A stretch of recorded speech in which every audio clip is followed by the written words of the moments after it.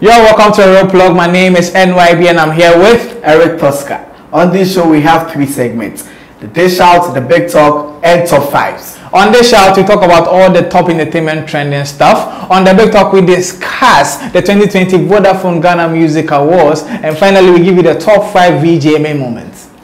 Let's go for a quick break. Don't touch that down. This is the real plug. You are still watching the real plug. On this show, we talk about all the top trending entertainment just this week. First up, we have Dosty in the news. So last Saturday, Dosty made a post on his Facebook timeline. He posted, "What is all this Kumerica nonsense about?" And he received heavy backlash from Kumericans. Well, I think the backlash was very necessary because in as much as I really respect Dosty very much, and he's a fellow Kumerican himself. Really? Yes. Really? So I think he should have probably linked up the people in Kumasi, asked them what it was all about before putting it on social media, because the Kumericans feel they are betrayed by their own person. No. I kind of agree with him because he saw the bad movement of the Kumerica, which is the bad side of it flying. He saw people wearing winter jackets in a hot climate, doing the gang signs and all those stuff. Yeah, even you don't do this in Africa. We have our culture, naming your cities and suburbs after American states and all this stuff. It doesn't really connect to the Kumasi and the Asante culture. So that is what made him voice out, and I kind of agree with him. Well, Kumerica to the world.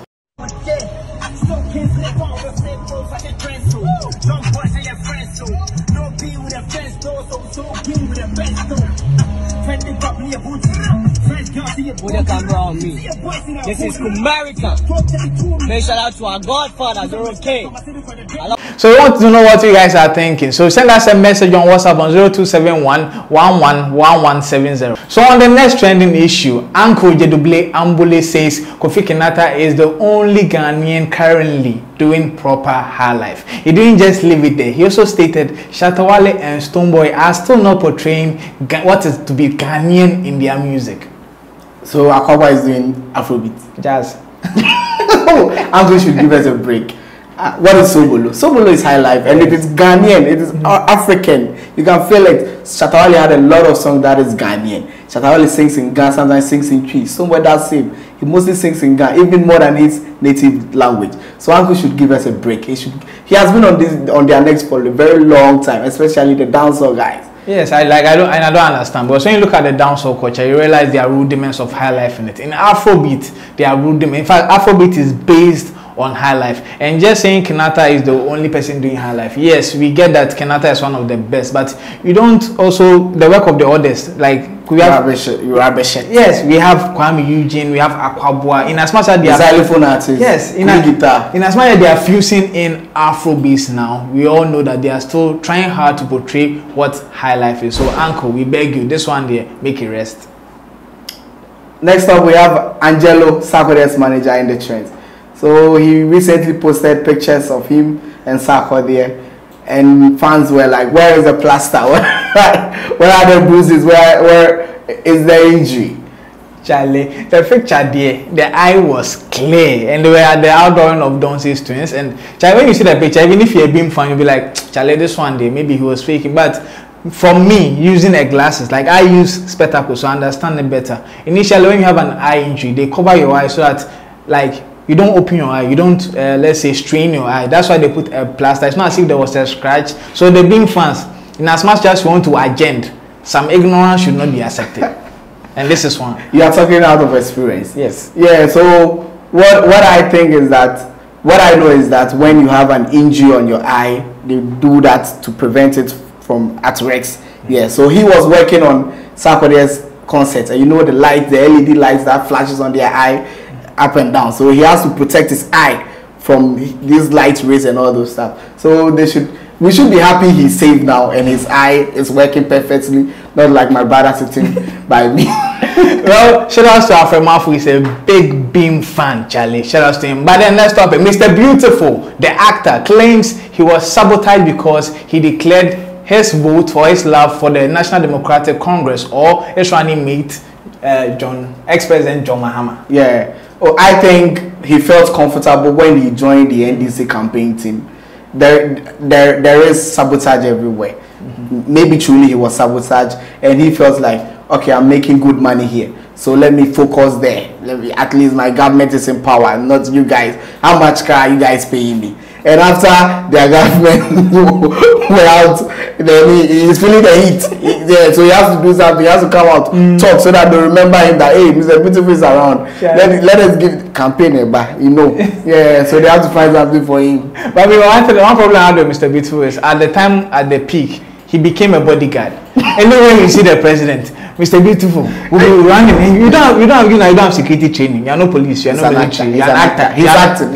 He's acting in that capacity. Yeah. But in as much as I also believe him in a way, because Kumasi or the Kumawood is basically in the Ashanti region, and we know Ashantis are usually MPP fanatics, and probably. Yes, there's a possibility. Yeah, but don't roll with me. I don't roll with you. But that should not be the main basis for claiming sabotage. Maybe you should just check his act. Finally, in this segment, we have Nigerian comedian, or what should I call it? Nigerian Travedoa. So Parawan in it. So he stated that Ghanaians, we have love, we have peace, but we don't love ourselves. We don't support our acts. We don't support our actors and all those stuff. What is your take on it? Okay, before I comment, let's check out the video. They play only Nigeria like this. The time when they promote on our artists, on go use that until they do Papa No. They use that to do Maize Bear and one person. You know, be Samini and Stonebwoy, or Stonebwoy and Eje Gebre, or Eje Gebre, and it's like. You people don't know how to promote on our artists. On get peace, but on not get love. So I read this news, they give all the bloggers, both TV present, because I watch on for online. The only thing they promote, somebody will come interview for a own song. From there you go ask the person question just to cause problem with somebody. You just lie, won't ask a question about the person. So the person now will talk one thing now, then you post that thing. You guys are not promoting your artists. Learn how to promote artists, because everything when they promote are quarry. From what be this politician name, Kennedy Jackpot, to everything is quarry. I'm so confused. Like, let's not hide the fact. We always make it look like the Ghanaian music or movie industry is not running like the Nigerian ones. Like, they are different or they are parallel from us. First of all, yes, good news and bad news are all part of showbiz. When you go to America, there's a website or there's a company called TMZ. They are always in your face. Yeah. They are reporting every single thing. Does that make the industry not go on? No. The industry goes on. Who says Nigeria? It's all love. We saw it when Burna Boy came to talk about the video. We all saw the uproar. We saw how they say the Burna Boy is not the rule of Dogun. It's the video. We've seen Wizkid FC versus the video FC. We've seen it on social media. On Twitter. We see them fighting each other every day. Every day. Fighting about who is the GOAT, whose album is the best selling album, and all those stuff. Even Afrobeat now, they are saying, there are some people saying Wizkid did it. Others are saying Burna Boy did it. And the video fans are also fighting. You should give us a break. Even in their fraternity, their comedy fraternity, Papa and Papa, they are even fighting. And what I don't get is, yes, the media, we pick, sometimes a media can pick a side, but the fact is, the media space has always been supportive of this artist, from negative to positive. When we bash you negative, we bash you positive. It's the whole balance. It's not as if we are sidelining anybody. So you shouldn't be saying there's peace, but there's no love. There's love in this industry. When Kwesi Arthur got the BET nomination, when it was positive, we all rallied around him and made a major push. That is things we can do in the Ghana music industry. Let's look at that and stop talking about stuff which are not actually helping us in any way. Charlie, my heart self come. Alright, you're still watching The Real Plug. Let's go for a quick break. I was so heated up, I needed to sip some water just to cool down up or around 7. But then let's move on to the big talk. So today we are talking about the 2020 Vodafone Ghana Music Awards. So Tosca, what are your expectations for this year's? I'm looking forward to see something exciting, something better than what I've seen done this year with the other award schemes and all those stuff. So it's starting from Friday 28th to 30th of this this month, which is Sunday, the 3-day event, and tickets are not for sale, strictly by invitation. Yeah, so I'm looking. I want to see how the artists will be doing them in till to three spectators. Well, I think I've seen the lineup. We've seen the lives of Sister Ifya, Medical, and more performing, and it will be like, I want it to be amazing. Yeah, the tallest of performance. Yes, and the Ghana Music Awards has always been like virtual because you watch on TV. By this time, there's no like open audience, so he has to be over the top. He has to be better than everything we've seen this year, because that's like the Premier Awards. So now let's look at some categories and guess who might win. Maybe we might. I know Tosca there. He knows how to stick it, so maybe we might stick and win. So let's look at the Afrobeat song of the year. So the nominees are Ejuma by AL and AI. Yeah. We have Commando by Kim Promise, Mia by Kelvin Boy, Bless Me by Darko Vibes. Kwesiata comes in with Nobody. Mr. Badman Kiddy is here. We also have Zanku from Dope Nation, Pilolo by Guilty Beast, and finally All For You from Wendy Shea, the only woman in the pack. So who do you think is winning? Zanku, Dope Nation. Zanku. Zanku. But that song is spiritual. It's very spiritual, and it's Afrobeat. That song is purely a typical Afrobeat song that will get you on your toes, dancing up and down. Charlie, if you don't Zanku to break your ankle, then Charlie. But naturally, I go for I think I relate to Ejuma by AL and AI. But unfortunately, on main track video, there was no video to the song. It wasn't really pushed the way I expected them to push it, so I can't really say whether they'll win. But if Zanku will not win, Mia by Kelvin Boy, the Afrobeat bad man. It's always an option. So let's look at the next category. We have the best rapper category. We have EL, Strongman, Medical, Sako DT, Flow, Eno Baroni, and Kwesiata. I'll go for Strongman. Why? Last year he was very deadly. You remember the beef between him and Medical? He tore Medical apart. So I'll go for him. I'll go for him straight. Well, I think this year I'm kind of tilting. T-Flow has always been there lyrically, like a lyricist, but the votes usually don't come this way. But I think this year nobody will complain if Strongman wins, because I remember Sunday I was in church. I came out at 10 a.m. came to sit in the car just to listen to Reply. So like that kind of effect alone is what pushes me out. Probably the Strongman might win. Well, now let's look at the new artists, which is another hot category. We have J Derobi, MOG Music, Lord Pepper, Kofi Mole, Tulenke, and Famia. Famia straight for me. But I would have initially I wanted J Derobi to win, but when I checked the West Famia has done last year, the number of hit songs, shows he played, and all those, I think he deserves it best. Yes. Well, last year we had a lot of Kofi Mole did well. Tetebo Time, Lord Pepper, who was declared new artist. Yes. Was also there. I think J Derobi was, let's say, if a discovery from scratch. He had a breakthrough. From scratch, he had the major breakthrough. He had Pop Can on the song. That's major. He didn't play mass shows like Famia did. Famia is more like a mass market artist, but J Derobi is like a niche. But then, if it's based on votes, I think Famia would actually take it. It's also based on works. Famia would take it. But if it's based on international appeal, I'll give it to J Derobi. Yes, very, very important. And then let's look at the reggae dancehall artist of the year. We have J Derobi again, AK Sunstress, Episode, Jupiter, Raskuku, and Samini. This year we don't have the big giants in it. Shatta Wale and Stonebwoy. So there's a time for somebody to win, and I think it should be given to J Derobi, because last year he had the biggest dancehall song. The biggest dancehall song. He released it and it was everywhere. Had an international feature on it, which is Pop Can. He played in Ghana, Party in the Park in UK, and other shows. Even in Ghana he played at Ghana Miss Niger, other concerts and all those stuff. So I think he deserves it best. Okay, I think this category, if you win this category, it's like you getting an award that you probably do not deserve, because the top players are not part. And yes, it's not due to your fault, it's due to their own mistakes, but then you will not feel that happy to receive it.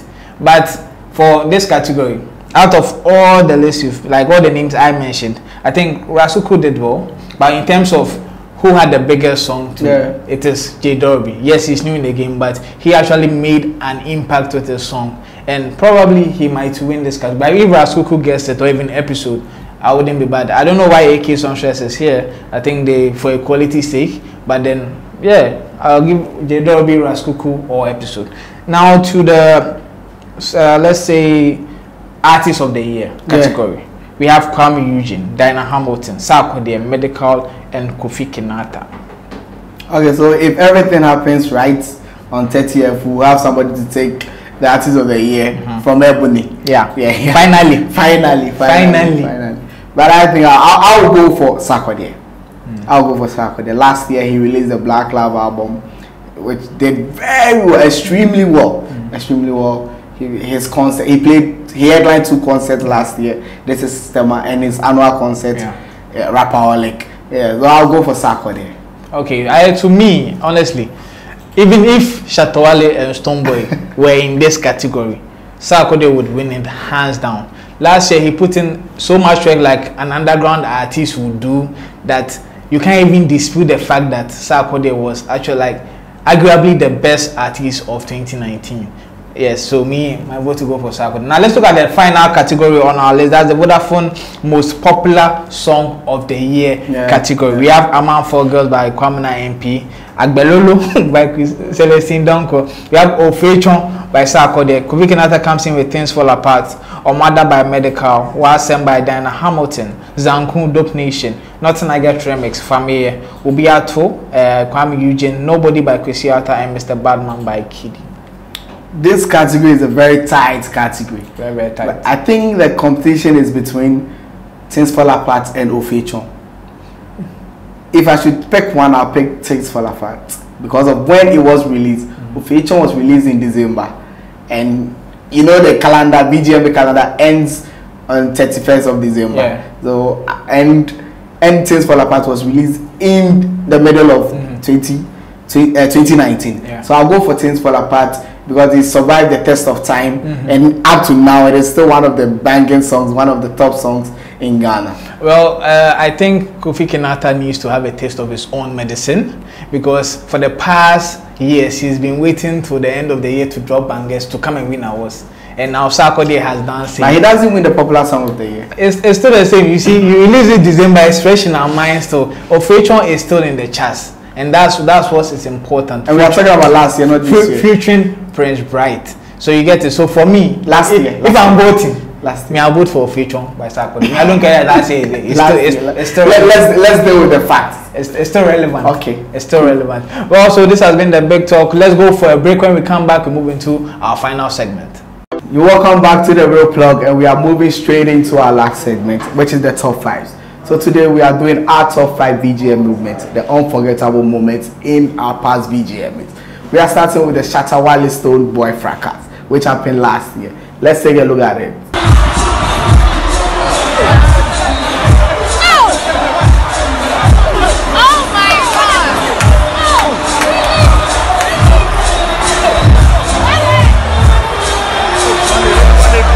Yeah, the fight there.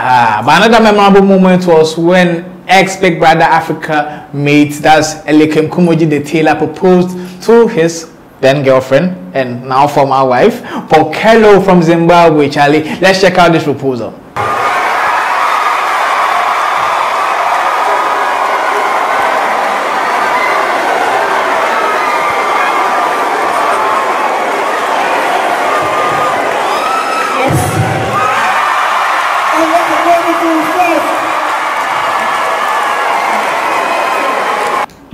Hello. Let's move into another hello that happened at the VGMA. That is Amachi Dede crowning Kwame Eugene as a high life king. That was that night. Another big hello. Munye Dede Kwame. Nyami Shuao. Obo Adi Nyakubon Unshuao. Na Omampaja high life music into the highest level. Thank you. From my heart, from God, I support you, Kwame. Thank you. Woo! Rockstar. Oh, Charlie. King. Well, a king already was crying on a night, 2013 Vodafone Ghana Music Awards. So, Shatta Wale, aka Bandana, lost out to the dancehall song of the year to Kaki, and he came out storming out, shouting, crying, screaming. Charlie, let's check out Shatta Wale. Everybody, I'm gonna stop. You're gonna take me too much.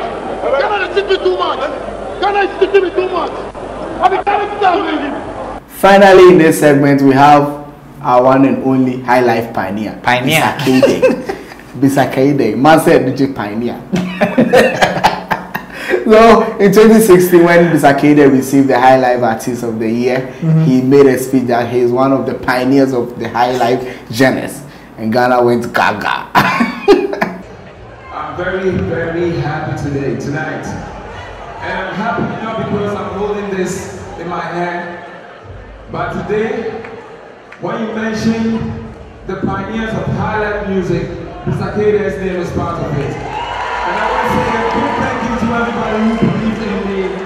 So yes, I hope you had an exciting time like the way we did. Yeah. This is the raw plug. This is the raw plug. Me my other day say now they couldn't for a run. Charlie. So guys, don't forget to follow Muse Africa on Muse _ Africa on Twitter, on Muse.Africa on Instagram, and Muse Africa on Facebook. Yeah. And follow me at Eric Tosca on Twitter, Eric Tosca on Facebook, Tosca GH on Instagram. And personally, you can also give me a follow. On Facebook is Shabuido Abafu Jr. On Twitter, Instagram, Snapchat is at NYB_live. And guys, don't forget, this is Muse airs on Friday, 5:30 p.m. sharp, with my boy Derek Anobwedi and Nashika. It's going to be an amazing programming, Charlie. But don't forget, this is the Roadblock. My name is and always will be NYB, and I did it with Eric Tosca. Catch you same time next week. Bye bye.